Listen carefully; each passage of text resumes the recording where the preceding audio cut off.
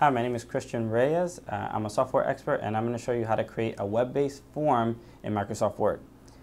Now, the good thing about Microsoft Word is that it will, most of the things you type, most of the things you input in any document, it can be understood as a web-based form. It can be imported into your website. So we can give a quick, I'll just give you a quick example of that. Let's say I create a table. That's 6x4. I can type anything in each of them.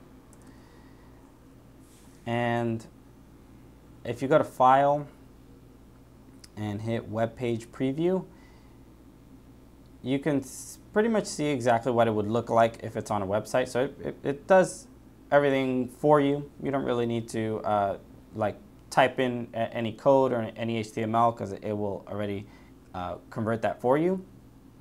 Now, if you want to write a page of a website on Microsoft Word, you can do everything I just did here, and instead of just saving the file normally, you can go to File, Save as Web Page, and save it wherever you like. I'm saving right to the desktop, and then you can import this page. You can upload it into your website, and it will be read just like a regular HTML page. So that's pretty much it. That is how to create a web-based form for Microsoft Word. My name is Christian Reyes. Thank you.